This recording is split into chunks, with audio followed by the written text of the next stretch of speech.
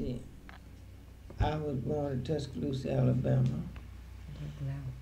Loud, you know. Oh, I was born in Tuscaloosa, Alabama, 11th month, the 16th day, 1891. My mother and father were Ralph Daley, Sr., and Mrs. Lily Daley, my mother. I don't remember their ages, but I think I'm the 8th of 12 children. 12? 6 boys and 6 girls. Yes, you know, you don't hear of families like that today. They just don't. Yeah. And all finished high school that didn't finish college. And I guess about half of them finished high school and the rest finished college. There are 6 of us living now. And 2 brothers and 3 sisters. When did you come out to the West Coast? I came to Oakland September the 22nd, 1922. And I started a business. I couldn't find any way. So I started a business called Electric Housekeeping Company, which my wife named. And I worked. Were you married when you came out here? Yes. Oh, you married? In Pittsburgh, Pennsylvania. I see. And let's see now, what was I talking about? Oh, you.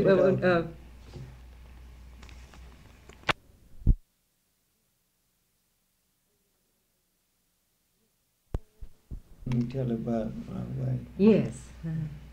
It's gone. Yeah, it's on there. I met my wife in 1912 in Pensacola, Florida. And I went to Pensacola, Florida after school had closed. And I went into Sunday school that Sunday morning, and I sat between 2 girls. There were 3 on the seat, and I sat between the 2. A girl named Lillian Hilton and Miss Ridley. And after Sunday school, we walked out, and then we went back to church together. And we all sat together, the 3 girls and myself. And after school, I bid the girl goodbye, the 3 of them, and I went home with my brother and sister-in-law and their family. And from that on, this girl and I were friends. And we belonged to the same church and the same Sunday school and was in the same class. And I stayed there about 2 years. I stayed there about 15 months. And I remember her cousin was a captain of Selma University baseball team, and he played the same position as I did. And I was captain of mine at Talladega, and we both played shortstop on the team which we played on. And when I went to Pensacola, I met this young man there, and we worked together. And when we called each other Big Boy, and one Sunday we were after church, we went and visited one another, and he was just talking. He said to me, "Oh, Big Boy," says, "I want to introduce you to my cousin." And he said, "Oh, she has good eats." And I said, "What's the name?" And he said, "Oh, Lillian Hilton." I said, "Oh, I know her." I said, "Yeah, I'd like to be acquainted with her. I met her, but I'd like to meet her like that again." And so he said, "I'll take you down there." I said, "When?" He said, "Monday." So Monday came. He had to go to work 9 miles from there, Fort Brancos, they called it. And so I went by myself, and our appointment was for 4 o'clock in the afternoon. And I went down, and I met the lady, and I even met her mother. And from that on, we were friends. In fact, I didn't leave there until 9:30 that night. And of course, our friendship never broke. Well, that's a wonderful story. And then you married in 1919. Yes, and I and came out here. No, I went to Atlanta to school, and I still in high school. So I went back, and of course she was finishing that year. She had better opportunities than I did, because I didn't start school until I was in the first grade when I was 11 years old. Oh. And then when I finished, I went to Atlanta and left her in Florida, and we corresponded. And in World War I, I just finished high school, and I went to war, and I came back, and we got you served in the Pittsburgh, World War I. Oh, I see. That's how I lost my voice and hearing in World War I. Oh. When I left France, I couldn't speak above a whispering close as you are to me now. I could barely hear you as loud as you Was could that because yell. of the shells? Hearing the It was explosions? from exposure, and she's sleeping in mud and water. And war is so tragic. And then when I came back, we got married. Oh, after the war, right? After the war. Now, tell me about your reason for coming to the Bay Area, to the West Coast. Oh, when I was a boy, when the earthquake, 1906, I was about 12 or 14 years old. And I remember I was out on the street. We had a wood on the street, and we cut wood outside and brought it in. And so when the earthquake was, I'll never forget it, the boy with the telegram says, "Great conflagration in California, San Francisco, California." And he went on to tell about what was being destroyed and the great fire. And I said, "Oh, I'm going to live in California." And I don't know, it impressed me. And when I went to war in France, and one day I saw hail, sleet, snow, rain, and sunshine, all within 4 hours. And I said, then, if I ever get out of this, I was going to California. So when I went back, I drank coffee the whole time I was in the service. And the day I got back, they gave us piping hot coffee and half milk and half coffee in the Hudson Terminal before going to Beatty's Cross by the Red Cross. And when I closed my canteen, well, I didn't open it for coffee anymore. And that was the last time I drank coffee. Up to down, I have had. You've never had any? I don't drink any coffee, no. Oh.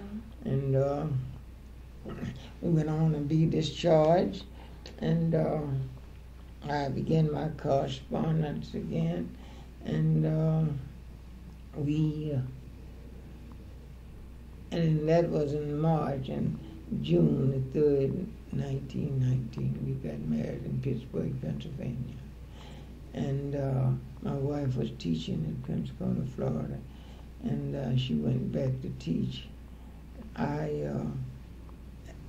When school closed, she came up there, and we went back together, and we both went on the state teacher's examination. And she made a second grade certificate, and I like 2 points of making a second grade certificate the first examination. And I was offered a principalship of a little school for $60 a month, but I didn't accept it. And this was in Florida? Yes, in Florida. Mm-hmm. I didn't accept it. So I went, I was All-American Star shortstop when I was at Talladega, and I've written up in all the papers in the country. And then when we went to Florida, I took this examination, and they offered me a principalship, and I didn't take it. And then I got on a boat as a chef cook, and I worked there about a year. And Going out of Florida. Yeah, going out of Florida. And when that was over, I got off, and then I went to my old hometown, Tuscaloosa, Alabama, where I was born, and they offered me a position of athletic director. And, as a coach for baseball and football at Tuscaloosa, Alabama, at Stillman Institute. But the salary was only $60 a month, and I couldn't see how I could make it on that. And then I went back to Florida. That's when I got on this steamer as a chef, and I made $125 a month. And then when that gave out, the ship was tied up. Well, I came to California, September the 22nd, 1922. Oh, I see. Now, what started you on your newspaper career? Well, after we were here, I didn't get anything to do, and Mrs. Daley, and I started a house cleaning company, which Mrs. Daley named as the Electric House Cleaning Company. And she worked a while for Charlie Tillman, but Mrs. Daley had been a printer since 10 years old. Or did her people were in the printing business? Her brother-in-law had a print shop and a newspaper called the Sentinel in Pensacola, Florida. The Sentinel, and what was the other one? And called the Sentinel in Pensacola, Florida. Yeah. I see. And from that on, she worked when she finished. She worked her way through school. Well, she went through school and worked with Mr. Campbell, her brother-in-law, and through the print shop. And of course, when he moved to Jacksonville, well, he moved the shop, and that left her out, and she just taught. And then when he came out here, she worked for Charlie Tillman for 3 or 4 months, well, maybe a year. And then she was called to work with the California Voice, which had been going about 5 years. And who was the editor then of the California Voice? Errol Marshall, E. Marshall. You should know him. Marshall? You should know him. Yes, he lived. Did he live in Berkeley? Yes, on Oregon. Yes, I think I know his. Maggie Marshall, was that his wife? No. They lived on Harmon Street. Oh, I'm Maggie sure Marshall. I've heard of them. Yeah, I know. Her husband was a radio man.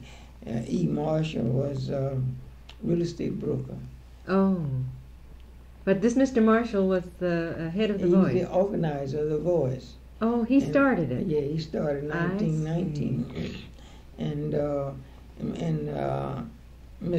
Dr. Coleman, you remember him? Yeah. He started what was called the Oakland Sunshine. And between the two of them, all the squad, one of them come out this week with an article against the other one, and the next week the other one come out. And so they squabbled among themselves. So they finally got together, and Mr. Marshall bought Dr. Coleman out.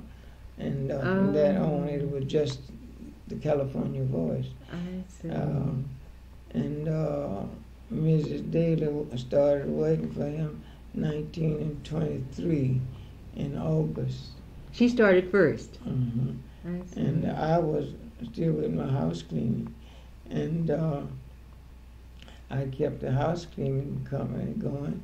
And 1923, she started working with Mr. Marshall. And 19, and she worked for him until 1927. He left town. 26, he left town, and with a young lady, I won't name her. You might know her. And that year, his partner, Mr. Henderson, lost $3,500, and he decided to sell it. And they were about to sell it, and we heard about it, and so we went to Mr. Henderson, his partner, and asked him what did he want for it, and he told us. And so we said, well, if you're going to sell it, I'd like to buy it. He said, I'd like to sell it to you. So we came into an agreement, and we bought it. And but meantime, pardon me, cut it off. September 67, September 27, I started to finish my college work. And so my credits didn't come in time. And therefore I went to Sacramento Junior College. I wanted to be a regular student. I didn't want to be a special. And so went up there and spent a semester. At Sacramento Junior College. Mm-hmm. And then I went there at Sacramento Junior College, and we rented a building out at Sacramento Junior College, and about 12 boys, and I was the only adult there. Oh. And among those were John Bolin, Byron Rumford, W.D. Wilson, and I can't think of the other fellow's name. Oh, and Barranco brother, one of the Barranco boys. Lester or Arnold? No, Lester. Lester. Yeah. Uh-huh. And we stayed up there, and I stayed up there that semester, and when the semester ended, we went home for the holidays, and we went back, and Ms. Daley was negotiating with my consent to purchase the boys, and we decided to take over. She called me up one night and said, "Oh, Dave says come in. Well, how would you like to come home?" I said, "What for?" And she explained it to me.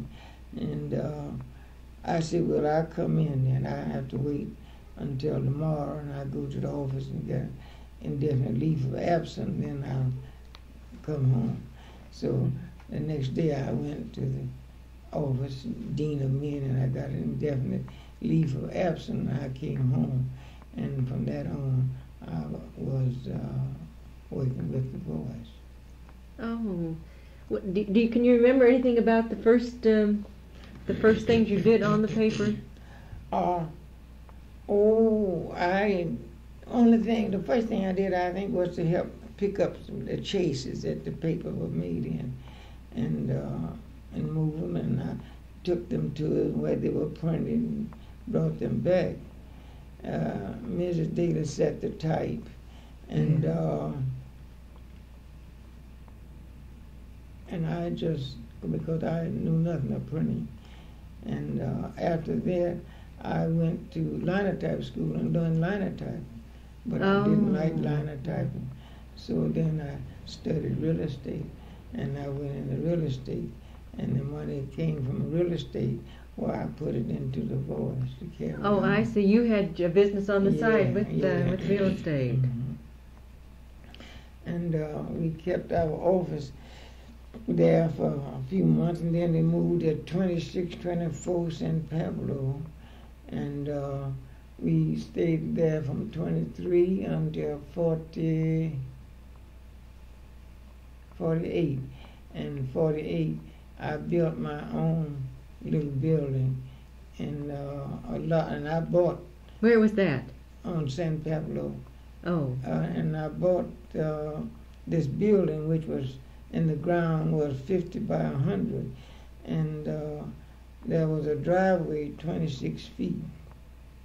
So I took this driveway and built it as close to the house as I could, 26 by 75, and that was our office until 1959.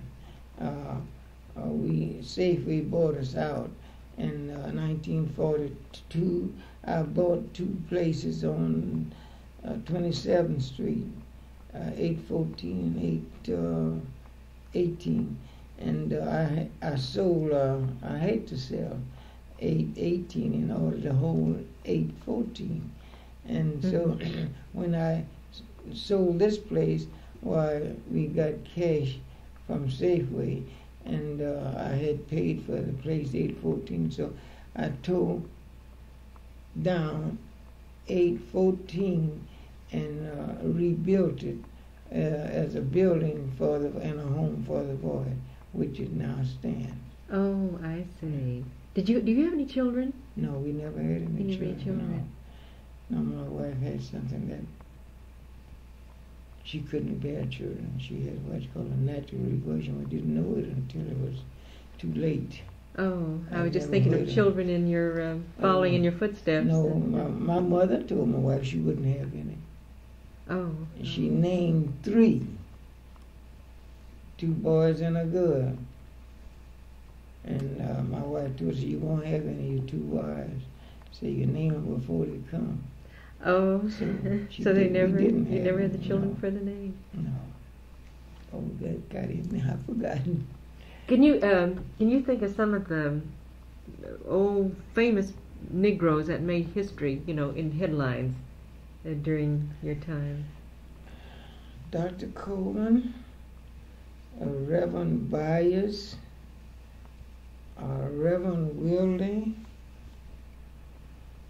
Reverend Hawkins, I see Reverend Hubbard, C.L. Dellums,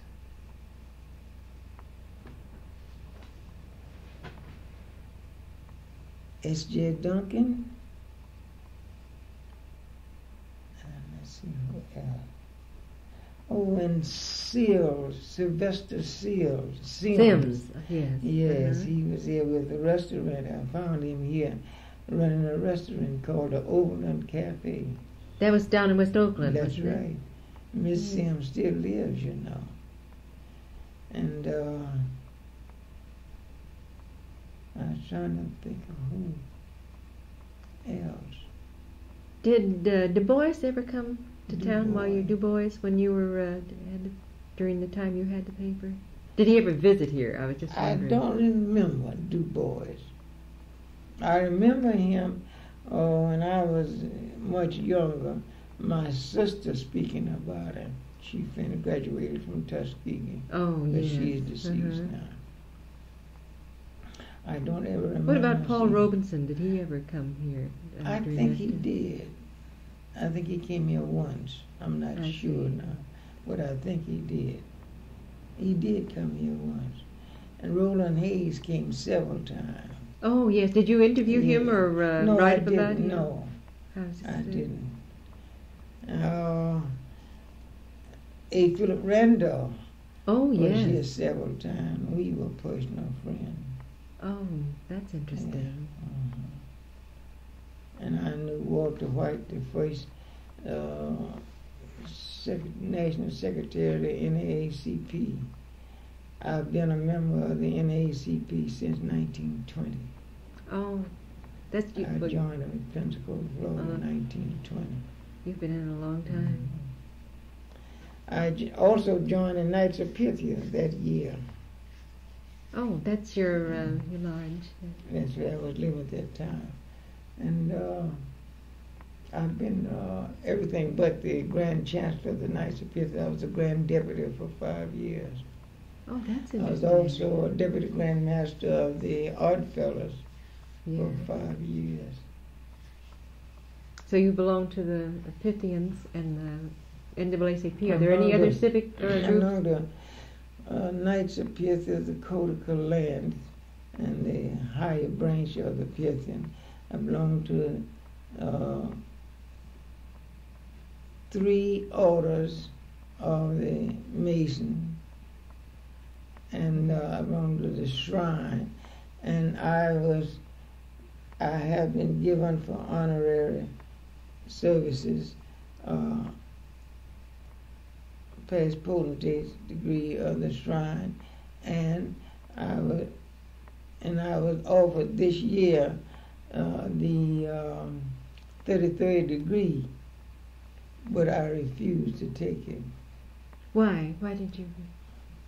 Cut it off, I tell you. Offered me the 33rd degree of the Mason, but I refused because when I went into the shrine, they told me that I couldn't go any further until I had done something complimentary or was favorable for the community. And so I never considered I had done that. In 1948, they offered it to me for a price, and I turned it down.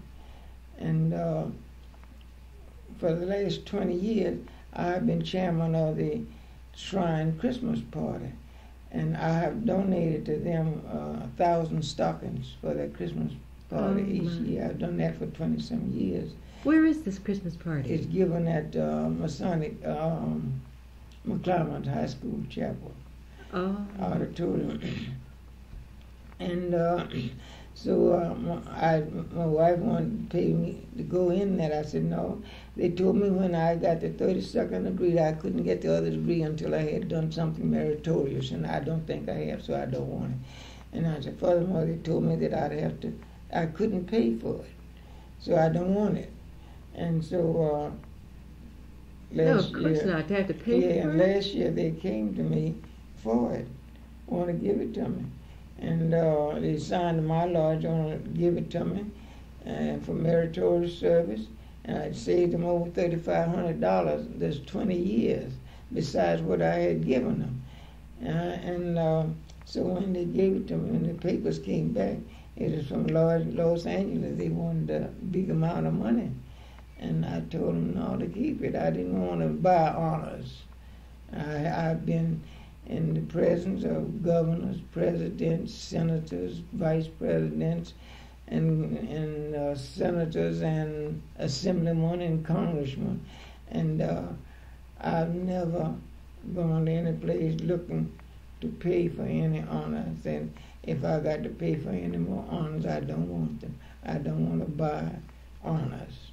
That was good. And I refused it. No, you pay for an honor. It isn't an honor. No, it isn't an honor. No. So I refused. I wouldn't take it. I don't blame you. I say this. I was saying. Did you want to say something on this? Yes, you have a paper here, Mr. Daley. This report on the candidates, Alameda County, given by the Alameda County Negro Republican League, congressional and presidential. This is very interesting. Tell me something about this. I organized that. I think it was that year or the year before, and there was a Mr. Lester McFarlin, who's now deceased, helped me to organize it. And this in 1934, the Congressman Tolan he was congressman and he was running for re-election, and Assemblyman Fisher, who later was appointed judge of Alameda County, judicial, and then later Superior Court judge. Mm-hmm. But in 1928, Mr. Fisher took a Negro to court who lived up on Mandana Boulevard in a house on a hill about 45 degrees, and they condemned this piece of property to make a street out of. And in order to get this black man or Negro out of this district, and they did it, but they never did put the street through. Just to get him out. Yes. Uh-huh. Then in later, I think it was 1930, Mr. Fisher wrote some letters to his constituents, all white, in the district, and telling them that the only benefit that he got out of it was to keep an undesirable out of the district. He got no compensation for the work whatsoever. And this friend of mine got this from me, and he gave it to me, and I read it. And then I went to Congressman Tolan and told him of the situation. And Mr. Tolan was in very straight condition then, because he was being fought very hard, and he was under the impression he was going to be defeated.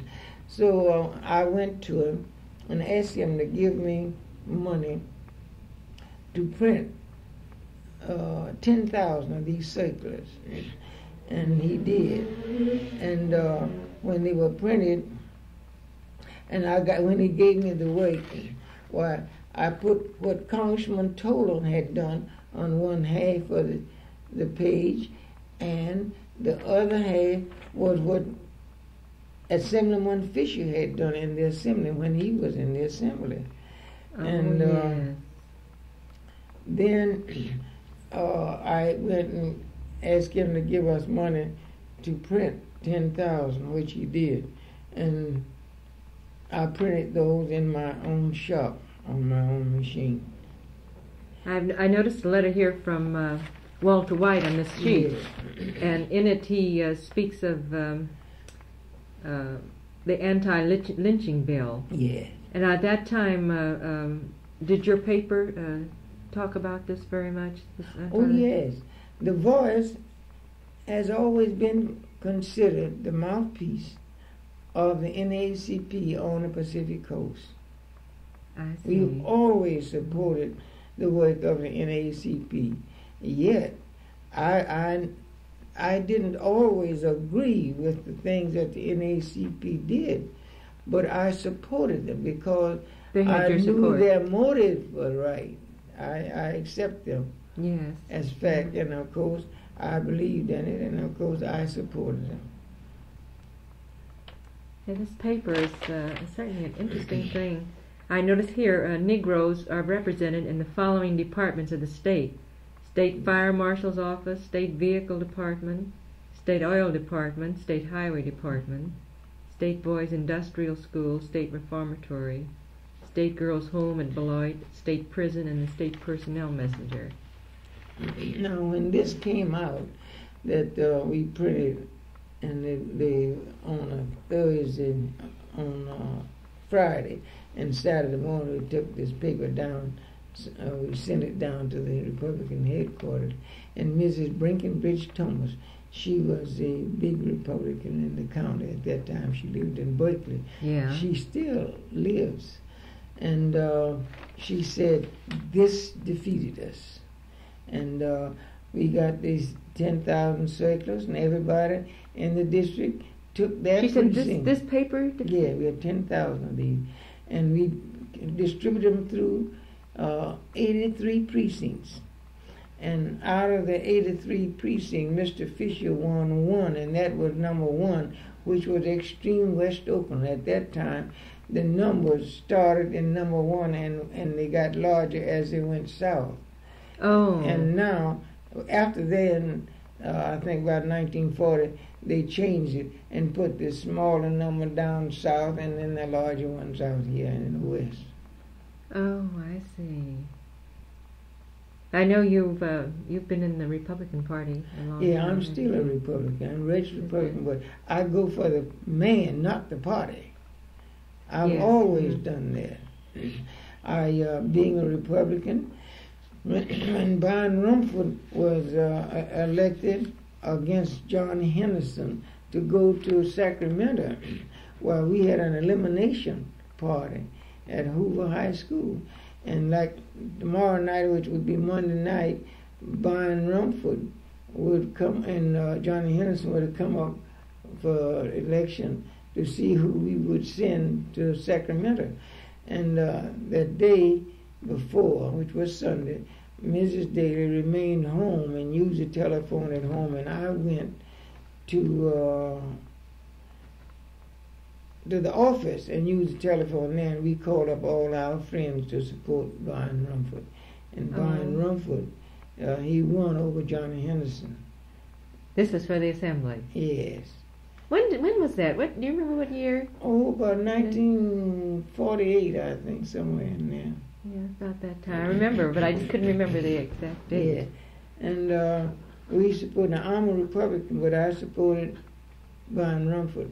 And I've always supported Byron Rumford in all of his works in the assembly because I believed he was always You believed in the man, like you yeah. say.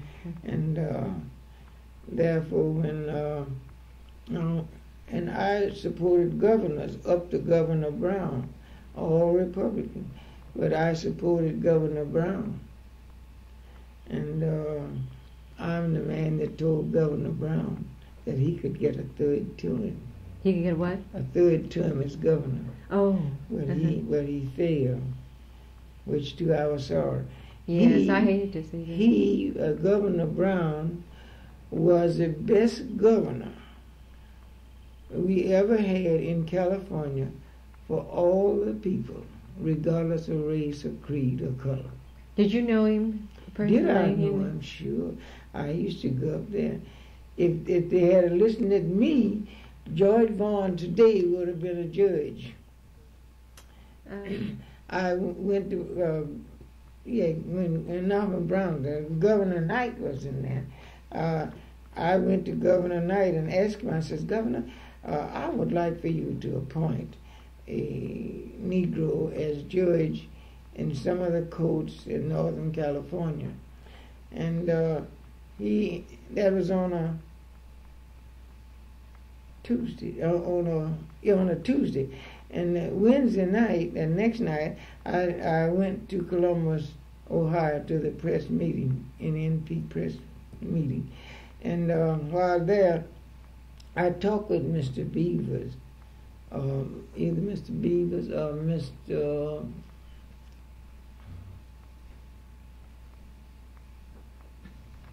What's the doctor? Dr. Goodwin. Oh, Goodwin, yeah. And he asked me about it, and I said, oh, yes, I'm glad you spoke about it. I said, I just talked with the governor yesterday, and he told me just what to do, and he said, I'll tell you. I said, now you go, and because I won't be home in 2 weeks. I'm going from here to New Jersey and New York. I'm going to visit my people. And I said, I won't be back for 2 weeks. And you get from me 4 people with yourself. And when I come, it'll be 5. And we want to all decide on who you met. Everybody must be unanimous. And then when that comes, then we'll call in the governor. And when I got back, they had called a meeting, and they had 2 Vaughns and Mr. Fouché,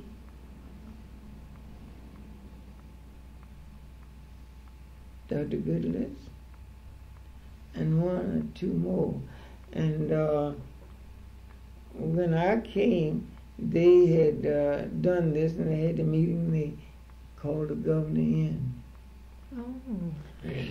And so when I came, when they called the governor in, they had the meeting. I was there waiting for the governor. Came in, and they greeted him, and he said, "Oh, where's Mr. Daley?" And Vivian Marsh. Vivian Marsh? Yeah. Nobody said a word, so he got up and left. So when I came in, one of the party told me about it. So I got in touch with Governor Knight, and I told him, I said, Governor, all I want you to do is to appoint a governor, a black judge in the North. And I said, whoever you appoint is all right with me. I said, other than that, I wipe my hands off of it. And so they pointed at him about 2-3 weeks after that. I talked with him, and he said, well, I'm appointing Mr. Bussey. I said, oh, you couldn't appoint a better man. I said, he's the best man you could have appointed. And he said, well, that's who I'm appointing. I said, fine for me. And we talked. And that's how his appointment came about. That's how his appointment came. And yet I never told anybody. But I told 2 or 3 people about why these people why Vaughn wasn't appointed. Now, I had agreed. He asked me, he said, who do you have as your preference? I said, I don't have any preference. He said, how about George Vaughn? I said, it's all right for me. I said, I don't know. You weren't naming anyone. No, I didn't have any favorite. But I said, I'll go along with George. And expecting them to do that. When I got there, they had disappointment. So rather than have a feud over it, I just wiped my hands off of it and told the governor about it. See? And then he did it. Well, I never did meet Governor Knight. Governor Knight or Well, I did. Attorney Bussey, Judge Bussey. Well, I met Bussey when I first came here. He was friendly towards my niece in Los Angeles. They knew one another and they were friendly. They used to visit one another, see. Oh, I see. He passed away, didn't he? Yes, a couple of years ago. 5 years ago. Yeah. I heard a lot about him through the years. You know, I heard that name. He passed more people to the Bar Association than any one man in California. Not only colored, he passed all the whites. And all of them went to school under him to learn how to pass the bar, or to pass the bar. He had a law school just to pass lawyers. Oh, a school for lawyers. That's all he did. That is tremendous. That's what he did until he was appointed. Oh, that must have been marvelous. Yes, sir. And they all knew him. Where was that, in San Francisco? San Francisco, yes. Did anyone keep it going? No, not that I know of. I don't know anybody that's kept it going. But he did it. This is the thing, because they work so hard in that exam. They say it's one of the hardest ones. Yeah, it's hard. And I didn't care whether you were white or black. If you came out of the state, you weren't a citizen of California, it was almost impossible for you to pass the examination unless you studied in this state. And he had these special classes. That's right. Gee, that's really something. That's right. What was the circulation of the voice? Well, we'll say it is highest. Well, its highest. Yeah, say it. At one time it was 16,500. When I took it over, we had about 500 when we took it over. Oh my, that was quite an increase. Yes. That was a big increase. And what did it sell for? What was the price? Well, the Voice proper sold for $52,000. That's the paper and the machinery. Oh no, I didn't mean I didn't mean the transaction. I meant the paper itself. Oh well, the paper went along with the machinery and you mean what I sold? No, I meant when you from the stands. This when you buy the paper on the stands. 5 cents. 5 cents when you Yeah, I misunderstood. Yeah, it went along with 5 cents. And then what did it go up to? And I know it. Well, it went up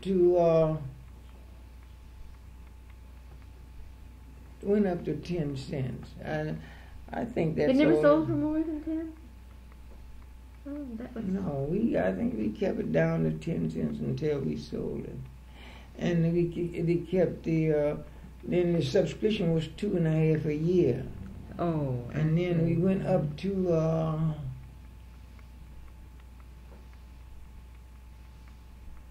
$5 a year. We never went higher than that. And I think last year we went up to $6. Now it's $7.50. Did you have many people working for you? Many employees? No, we never had a lot of people working for us because we couldn't afford it. Oh, sure. Mm-hmm. We had to economize on everything we possibly could. Yes. Even help. Mm-hmm. Now, I never had an advertising agency on salary because we tried them during the Depression. And that must have been a trying period. It was. We used to give them $1 a day.